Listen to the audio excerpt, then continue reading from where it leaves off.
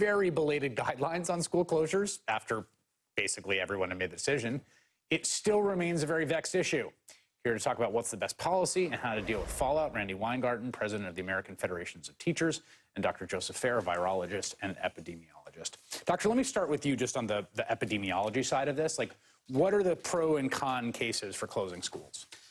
You know, as you said, this is a very divided issue, even amongst ourselves as public health professionals. I've actually talked to epidemiologists on either side of this. Yeah. Interestingly, there's been a lot of consensus on a lot of issues. Yeah. This one splits people.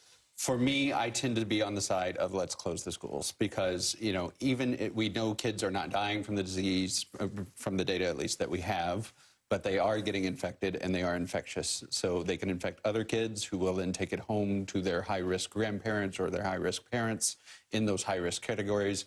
Children are notorious super spreaders of germs of all sorts. So this I got three and I know it. Yeah, right? So this is no different from that. And so I tend to lean in the corner of we need to close the schools. Make the argument on the other side. What is an epidemiological argument on the other side? On the other side of closing the schools? Of keeping them open, basically. Oh, keeping them open. Well, unless you close them all at the same time, then we're going to just be in a cycle of one school getting it, the other school they can get it 2 weeks later, the other school going to get it 3 weeks later, et cetera. So it has to be all or none. Where is your union on this? So we are in the middle of that agonizing debate amongst ourselves. I imagine you're torn. Yeah, no, we're totally torn. But so at the beginning of this last 2 weeks, we were like, this is a last resort. This is a last resort. We got 2 million kids nationwide who are homeless. We have 31 million kids we feed every lunch. You know, 12 million we feed over breakfast. All the work we do in terms of health care. Half the kids in the country already come in with trauma. So all of the things that Bill de Blasio and others are saying about the impacts, and particularly in terms of then what happens with parents and staying home, that was why it is the last resort. But this is why we are now leaning towards where the good doctor is and where the 36 epidemiologists who sent Bill de Blasio a letter this week said. Because if you don't have the testing, you don't know who has the virus. And then you have kids and families that are kids going cross-city, cross-state, right, all this other stuff. And since you don't know where the vector is, you can be contaminating. And so what we've tried to do, like we've worked in New Mexico, we're working with Illinois, we're working with Michigan, is how do you create feeding centers? How do you create online? How do you create childcare? So plan this, which is what New Mexico is doing all this weekend, what Michigan is doing all this So they're weekend. going to, wait, so tell me about that. So they want to try to square the circle here, which is we have kids who need school and depend on school to get fed, whose parents depend on us for watching their kids, essentially. Exactly.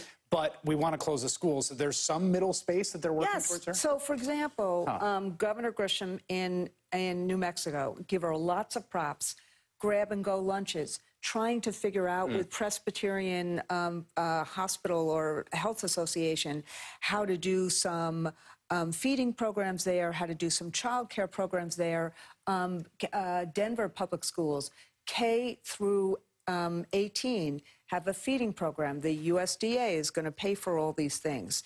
In LA, they're figuring out family resource centers, 6 a.m. to 6 p.m. So what's going to happen in New York if, God forbid, there's a cluster that all of a sudden shows up in the Bronx or shows up in Brooklyn, and then people are going to immediately say, we got to close the school tomorrow. And then you won't have the plan. And you haven't had the plan. So what I'm saying is that what you're seeing all across the country now, Ohio, Michigan, Illinois, people are spending all weekend long. People were spent from Thursday, Friday, all weekend trying to plan. And then you have the CDC that's now said, okay, you have to close for 8 weeks.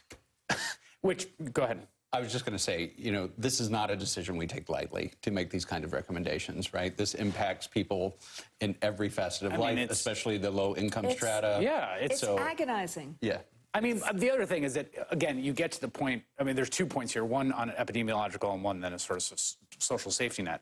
The epidemiological point is, I remember talking to epidemiologists a few weeks ago who made the point that if you don't scale up testing, you will result to blunter and blunter instruments of social distancing. So you actually, like, as opposed to the idea of like testing will cause panic, what you actually want to do is like see exactly where the virus is so that you don't have to do things like shut everything down. Exactly. But that's where we are right now because we can't see it. And you just said the key word, social distancing.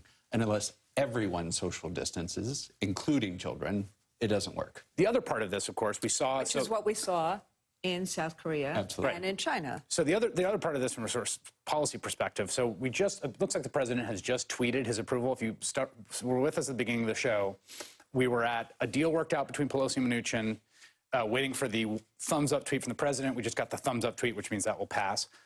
Paid family sick leave, some emergency medical leave. Absolutely imperative. But part of the issue here, right, is that like all of these policies are detached. So if Ohio closes the schools, like, good luck, parents who have jobs. Well, like unless we're doing everything possible. I know, but I mean, you're totally right. But what I want to give some props to Nancy Pelosi and Rosa DeLauro and all of them, because they have been listening to all of us in terms of how to get these policies kind of connected. In this process, you're saying? In this process. Because if you look at their bill, we kept saying you have to increase SNAP, you have to deal with the public charge issues, you have to increase Medicaid, we have to do all this stuff because if schools are closed, if parents have to stay home, they need that help right now and the enhanced unemployment right now. I think we have precedent for this too. I mean, you know, to give an analogy, Hurricane Katrina, Hurricane Sandy, now that we have declared a national emergency, FEMA has the power to issue direct funds to people to cover rent, food, and daycare, et cetera. So that's doable now, presumably, if we have enough money put aside for that. Do you have, I guess, final question, you know, there's a workplace aspect to this. All your focus has been on the children and the families, which is good, but obviously you're a union leader, and you have workers, and those workers are in workplaces. Right. And I totally concurred with, I saw Rich Trumka last night, who obviously there's real concerns there. I mean, that must be another part of this. I mean, your teachers are going to get sick. But it's not just our teachers. We are the second largest nurse union. So this whole notion, and look, if I sound angry, I am. I'm not a scientist. I listen to the scientists. How the heck did we not have testing? How don't we have testing? How do we not have a stockpile of N95 respirators? What happens to the ventilators? And so what's happening is everybody is scared. The fear has now overtaken the fact, but all of these kind of processes for safety need to be in place. Randi Weingarten and Dr. Joseph Fair, thank you both for making time. That is all in